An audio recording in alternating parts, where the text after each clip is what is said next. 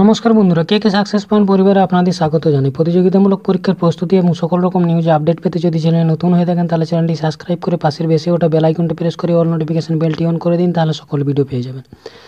তো আমরা কি করছি না, সুবীর স্যারের ম্যাথ সমাধান বই করছি। তো আজকে আমি আপনাদের সামনে পার্ট 11 নিয়ে এসেছি। এর আগে আমরা 10টা পার্ট করেছি এবং আজকে করব আমরা 21 নম্বর কোয়েশ্চেন থেকে। এবং এই যে ছোট ছোট পার্ট করা হচ্ছে, আপনাদের ভিডিওগুলো দেখতে সুবিধা হবে। এই ভিডিওগুলোর প্লেলিস্ট আমি আপনাদের চ্যানেলে তৈরি করে দিয়েছি এবং এই ভিডিওর ডেসক্রিপশন বক্সেও আপনারা লিঙ্ক পেয়ে যাবেন। তার আগে আরেকটা কথা বলে দিই ভিডিও শুরু করার আগে, যে প্রাইমারি টেটের জন্য একটা টেলিগ্রাম গ্রুপ ওপেন করা হয়েছে, সেটারও লিঙ্ক আপনারা এই ভিডিওর ডেসক্রিপশন বক্সে পেয়ে যাবেন। তো চলো আজকের প্রশ্ন শুরু করা যাক। একটি বিদ্যালয়ে 504 জনের মধ্যে ছাত্র ও ছাত্রী অনুপাত কত দেওয়া আছে? 13:11। আরও 3 জন ছাত্রী ভর্তি হলে ছাত্র ও ছাত্রী অনুপাত কত হবে? ঠিক আছে, তো কোনটা হবে দেখা যাক কীভাবে করবো সেটা। দেখো কি বলছে, দেখো ছাত্র ও ছাত্রী অনুপাতটা দেওয়া আছে 13:11। যদি এখান থেকে আমরা ছাত্র আনুপাতিক ভাগার বার করি আর ছাত্রী আনুপাতিক ভাগার বার করি, হলে কত হবে? 13 বাই এটা হয়ে যায় লব, আর এই দুটার যোগফল হয়ে যায় হর। তো সেটাই দেখে করেছি 13/24। বেশি লেখার কোনো প্রয়োজন নয়, যেটা মূল জিনিস সেটা লিখে তাড়াতাড়ি ও উত্তরটা বার করতে হবে। এবং ছাত্রী আনুপাতিক ভাগার কত হবে? 11/24। তো বলছে এখান থেকে আমরা এই 504 জনের মধ্যে ছাত্রটাও পেয়ে যাব, ছাত্রীটাও পেয়ে যাব।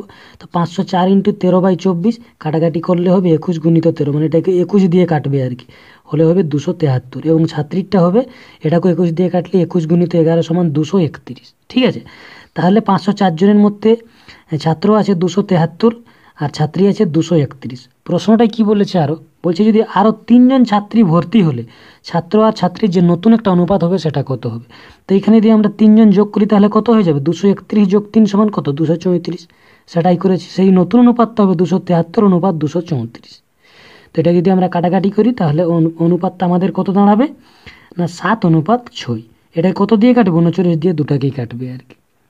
তো আমাদের সঠিক উত্তর কি হবে? 7:6।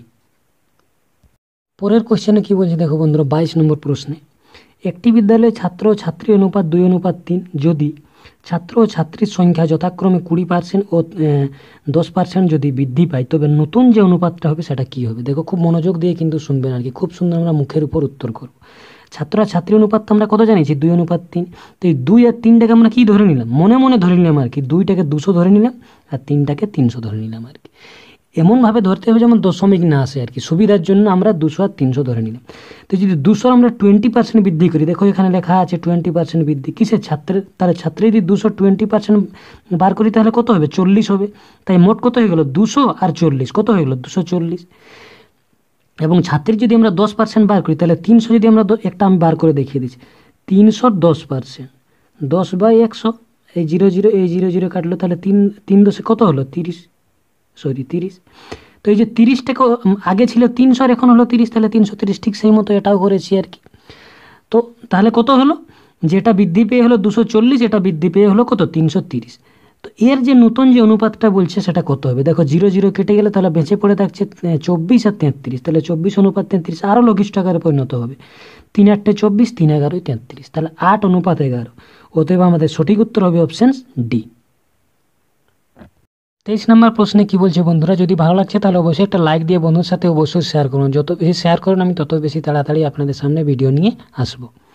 কি বলছে দেখো, দুটি কোম্পানি এ ও বি এর আয়ের অনুপাত 5:8। দুটি কোম্পানি আছে, একটা এ একটা বি, তাদের আয়ের অনুপাত 5:8। কি বলছে দেখো, এ এর আয় যদি 25 লাখ টাকা বেশি হয়, এর আয় কত? 25 লাখ বেশি হলে বলছে অনুপাতটা দাঁড়ায় কত? 5:4 হয়ে যায়।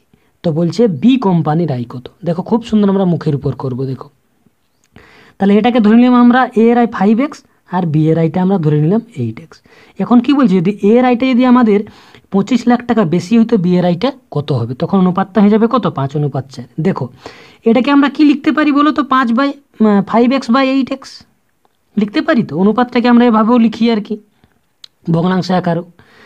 তো বলছি এর থেকে বলছে 25 লাখ টাকা বেশি হচ্ছে, তাহলে 5x এর সাথে আমরা 25 লাখ, কার আয়টা? এর আয়টা 25টা আমরা যোগ করে দিলাম কি 25 লাখটা বা 8x, তখন অনুপাতটা হয়ে যাচ্ছে দেখো কত? 5:4। দেখো আমাদের সমীকরণটা কিন্তু তৈরি হয়ে গেল। কি হয়ে গেল? 5x + 25/8 = 5/4। এখন থেকে আমরা x এর মানটা বার করি।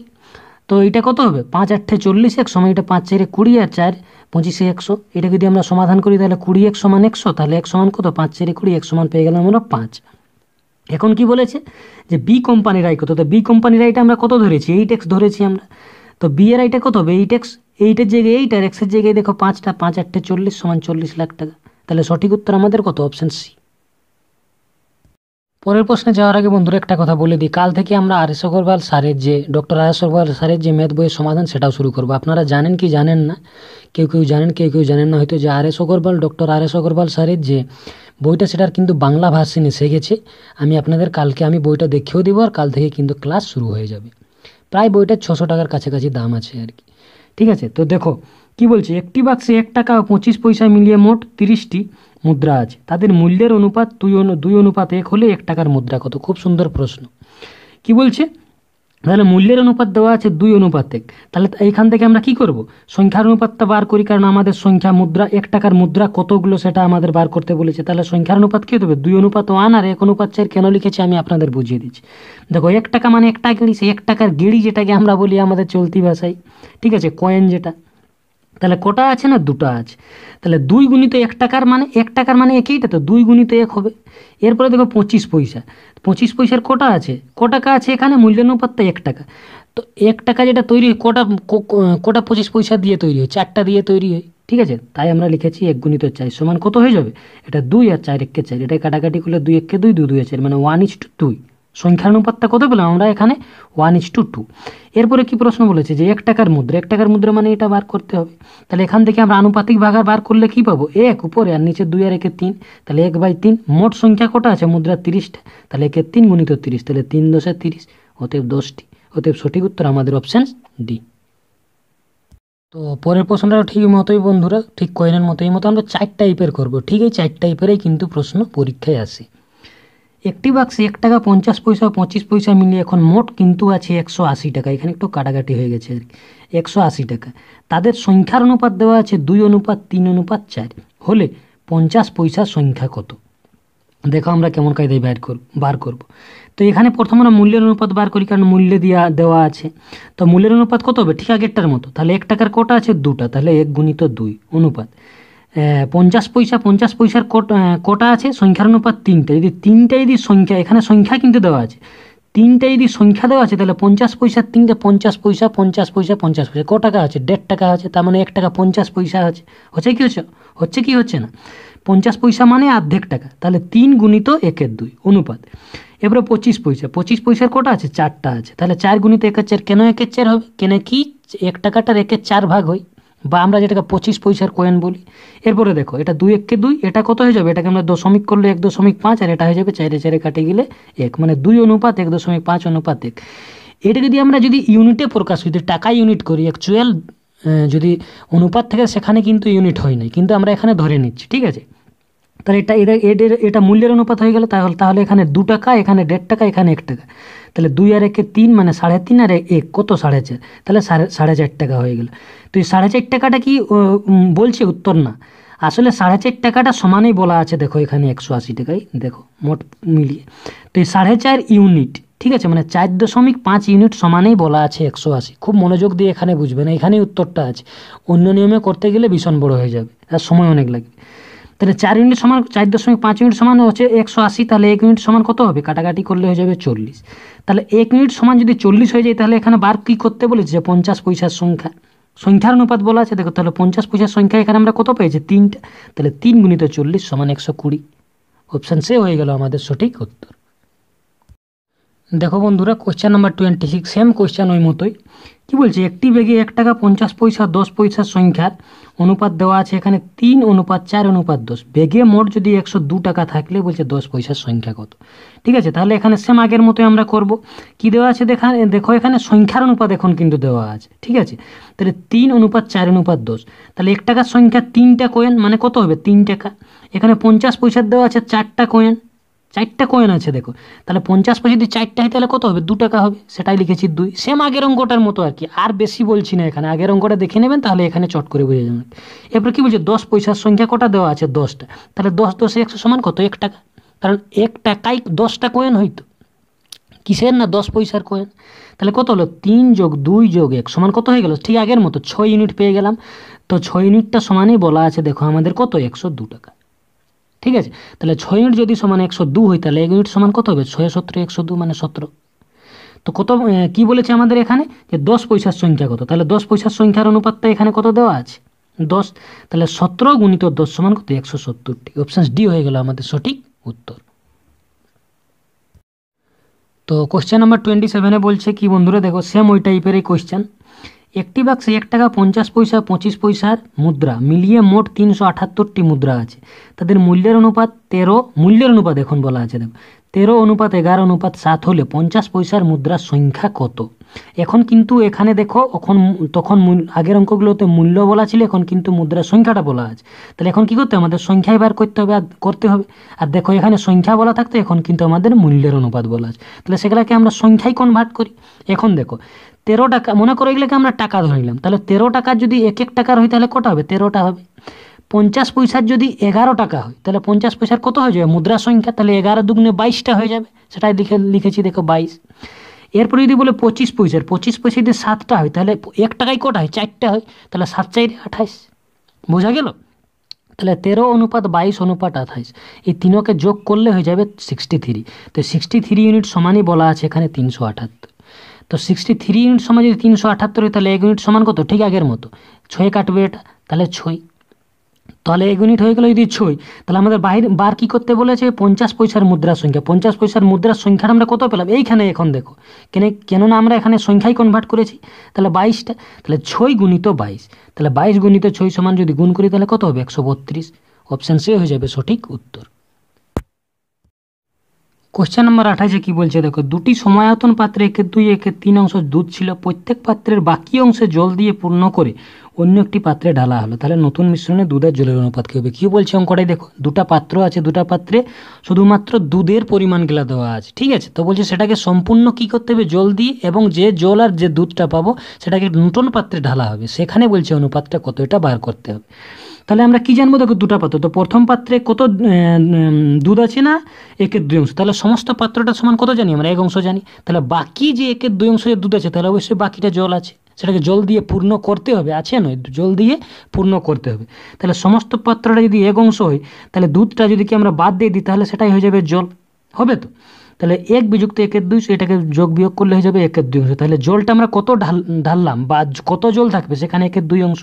ঠিক সেই মতো দ্বিতীয় পাত্র হয়ে যাবে সেকেন্ড নাম্বার। ঠিক আছে, জলটা কত হবে 1 + এটা দুধটা কত আছে 1/3, 1/3 যদি আমরা বিয়োগ করি তাহলে 3 + 1/2 3 সমান হয়ে যাবে 2/3 অংশ। তাহলে দুধগুলো আছে কত 1/2 আর 1/3 অংশ, আর জল আমরা কত পেলাম 1/2 আর 2/3 অংশ। এখান থেকে কী করতে হবে যে সমস্ত দুধটাকে এক জায়গায় করবো, সমস্ত জলটাকে এক জায়গায় করবো, আর নতুন একটা পাত্রে আমরা ঢেলে দেবো, একটা বড় পাত্রে আর কি। তাহলে সমস্ত দুধটাকে আমরা যোগ করি, তাহলে 1/2 + 1/3 এটা হচ্ছে দুধটা, এটাকে যোগ বিয়োগ করলে হয়ে যাবে 5/6 অংশ। আচ্ছা, সমস্ত জলটা কত 1/2 অংশ আর 2/3 অংশ, এটাকেও আমরা যোগ করি তাহলে কত পেলাম 7/6, যোগ করলে 7/6। এই দুটাকে আমরা কী করবো একটা নতুন পাত্রে আমরা ঢেলে দেবো, সেখানে যে অনুপাতটা কত সেটা বার করতে বলেছে, সেটাই আমরা দেখো এখানে আমরা করেছি। ঠিক আছে, তাহলে দুধ অনুপাত জল, তাহলে দুধটা কত আছে 5/6 অনুপাত জলটা কত আছে 7/6। তো আমরা এখান থেকে দেখো 6 6 কেটে যাচ্ছে, তাহলে বেঁচে পড়ে থাকছে 5 আর 7, তাহলে 5:7 হয়ে যাবে আমাদের সঠিক উত্তর। অপশান বি সঠিক উত্তর। 29 নম্বর প্রশ্ন বন্ধুরা, একটি দোকানে চাল ও গমের দামের অনুপাত 5:2, দামের অনুপাত চালের দাম 2:5 অনুপাতে এবং গমের দাম 3:5 অনুপাতে বৃদ্ধি পেল, বর্তমানে চাল ও গমের দামের অনুপাত কত। দেখো আমরা কিন্তু খুব সুন্দর ট্রিক্সের মাধ্যমে আমরা অঙ্কটা করব দেখো। ঠিক আছে, এটা যদি বইটাই দেখতে চাও তাহলে একটু সমস্যা টাইপ ক্রিয়েট মনে রাখতে হবে আর কি। ঠিক আছে, ধ্যান দিয়ে দেখবেন। তাহলে চাল আর দুধ কত আছে না দেখো, আমি একটা জিনিস বুঝিয়ে দিচ্ছি 5:2 দেখো 2, এগুলো আমি কি করেছি আমি আপনাদের সব বুঝিয়ে দিচ্ছি। চালের দামটা কত বৃদ্ধি পাচ্ছে 2:5, গমের দামটা কত বৃদ্ধি পাচ্ছে 3:5। ঠিক আছে, তার মানে প্রথম যদি ছিল 2 টাকা মনে করুন আর কি, তাহলে এখন সেটা হয়েছে 5। এটাও যদি প্রথম ছিল যদি 3 টাকা তাহলে এখন হয়েছে কত 5। ধরা উচিত নয় কিন্তু আমরা বোঝার জন্য ধরছি। এখন আমরা কী করবো এখানে বোঝার বিষয় যে এই 2টাকে আমরা এই 5টাকে আমরা এমন একটা সংখ্যা দিয়ে গুণ করবো যাতে এই দুটা যেমন পূর্ণরূপে বিভাজ্য হয়, ঠিক সেটাও এই মতোই। তাহলে 6 দিয়ে গুণ করি, তাহলে 6 5 দেখো 30 হয়েছে, দেখো এখন 15 2 30 সোজাসুজি আরামসে ভাগ চলে যাবে। ঠিক সেটাকেও আমরা কি করব এটাকে 6 দিয়ে গুণ করলে কত হবে? 6 2 12। তাহলে দেখো এটাও দেখো 3 4 12 যাবে। তাহলে সেটাই আমি নতুন করে এখানে লিখেছি। দেখো 5 6 30 অনুপাত 6 2 12। এরপরে দেখো এটাকে সরাসরি ভাগ যাচ্ছে, 15 2 30। তাহলে 15 পেলাম এবং যে ভাগফলটা পেলাম, কত পেলাম? 15, সেটা এটার সঙ্গে গুণ হবে। তাহলে কত? 15 5 75। ঠিক এটাও ঠিক সেটার মতো 3 4 12 আর 12 3 4 12, তাহলে 4 হলো, আর 4 5 20। তাহলে 75 অনুপাত 20 পেলাম। তাহলে এটা যদি আমরা লঘিষ্ঠ আকারে পরিণত করি, তাহলে নতুন যে দামের অনুপাতটা পাবো, কারণ এটাও তো নতুন আর এটাও তো নতুন, তো নতুন যে দামের অনুপাতটা আমরা পেলাম সেটা পেলাম 75 অনুপাত 20। তাহলে 5 15 75 আর 5 4 20, 15 অনুপাত 4। ঠিক আছে, অপশান সি হয়ে যাবে সঠিক উত্তর। 30 নম্বর কোশ্চেনে কি বলছে দেখো, এ ও বি এর আয়ের অনুপাত 2 অনুপাত 3। তাদের আয় এবছর 2 অনুপাত 5 এবং 1 অনুপাত 3 অনুপাতে বৃদ্ধি পেয়েছে। এবছর তাদের মোট আয় 28,000 টাকা হলে বি এর আয় কত? সেম আগের মতোই অঙ্কটা, কিন্তু একটু এখানে পরিবর্তন আছে, কোনো অসুবিধা নাই। দেখো ঠিক ওইভাবেই করব। কি বলছে দেখো, এ ও বি এর আয় অনুপাত কত? 2 অনুপাত 3। ঠিক আছে, এবং বৃদ্ধি কত পাচ্ছে? 2 অনুপাত 5 আর 1 অনুপাত 3। তাহলে এখান থেকে আমরা কি করব? ঠিক আগের মতোই, যে এই যে দুটো আছে, ঠিক আছে, এই যে দুটো আছে, এখানে যে সংখ্যাটা যে 2 আর 3 অনুপাত আছে, যেমন এটা দিয়ে সেই পূর্ণরূপে বিভাজ্য হয় আর কি। তো দেখো এটা কোনো গুণ করার প্রয়োজন নেই, এমনিতেও এটা 2 দিয়ে 2 1 কে 2 পূর্ণরূপে বিভাজ্য হয়েছে, এটাও দেখো 3 দিয়ে হয়ে যাচ্ছে। তাহলে আর কোনো গুণ করার প্রয়োজন নেই। তাহলে 2 1 কে 2 আর 5 1 কে 5 অনুপাত 3 1 কে 3 আর 3 3 9। তাহলে এটার ভাগফল তো 3 হচ্ছে, 3 এটার সাথে গুণ বলেছি এটার সাথে, তাহলে 3 3 9, তাহলে 5 অনুপাত 9 আমরা পেয়ে গেলাম। এরপরে কি বলেছে? বলছে যে 5 অনুপাত 9 যে আমরা পেয়ে গেলাম। এখন দেখো বলা আছে যে মোট আয়টা দেওয়া আছে কত? 28,000 টাকা। তো এখান থেকে আমরা যদি মোট যে আমরা আয়টা যদি আমরা পেয়ে যাই, ঠিক আছে, নতুন যে মোট আয়টা সেটা আমরা কত পাবো? 5 যোগ কত?